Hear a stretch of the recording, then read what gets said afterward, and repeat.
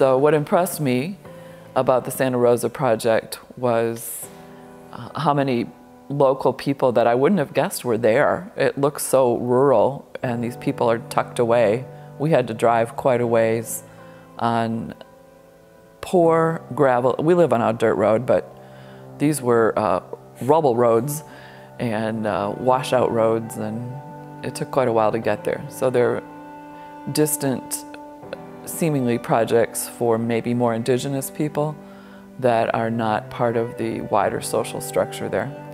We got to meet Bishop, we got to meet Father Raul, some of the Caritas workers for the diocese, some of the people that have been impacted by some of the work of Cross, and we were extremely impressed with the work that's going on there, but from a spiritual standpoint, but then how they're raising up people working in churches and outreaches and in different places. I think another thing related to that is just seeing the joy of the people that were there. Even though they were completely impoverished and had nothing relative to what we experience in our life, just seeing the joyfulness that they had, and it just radiated from their hearts, and it reflects the love of God.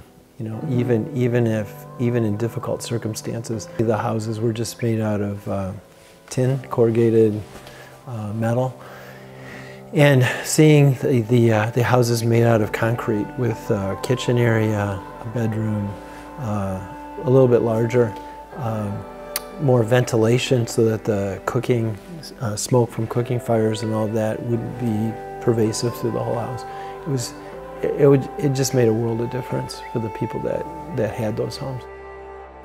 I think we've always wanted to be generous in response to God being so generous with us. You know, just from salvation, that He loves me, and I want to extend that same love and sacrifice to others, and work hard to do that. So Cross is a great partner for us in terms of doing our charitable work, and so it seems like, you know, we give money and it just ends up being used so well, because other people are donating goods, donating time, donating services. So it's like a multiplication of our resources. And it's really, it's a real blessing to be able to be part of that with Cross. Yes.